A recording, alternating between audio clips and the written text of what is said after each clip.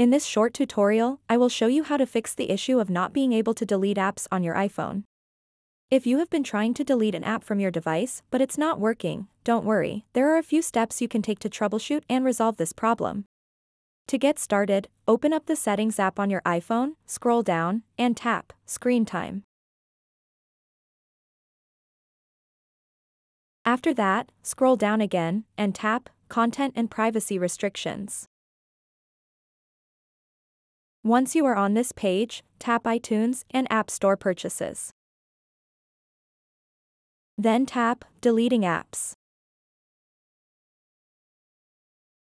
As you can see, deleting apps is set to Don't Allow, which is why you can't delete apps on your iPhone. To fix that, simply select Allow.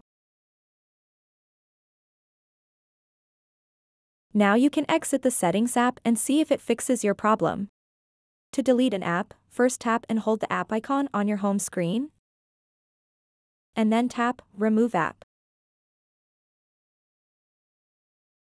And then simply tap Delete App.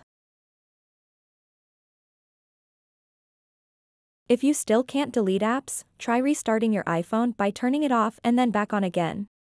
Sometimes, a simple restart can help fix minor glitches that may be causing the issue. If restarting does not work, try updating your iPhone software to the latest version.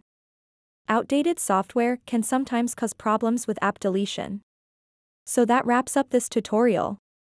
If you have any questions about this whole process, please let me know in the comments section below. And if this video helped you out, please give it a big thumbs up and subscribe to this channel for more tutorial videos like this one.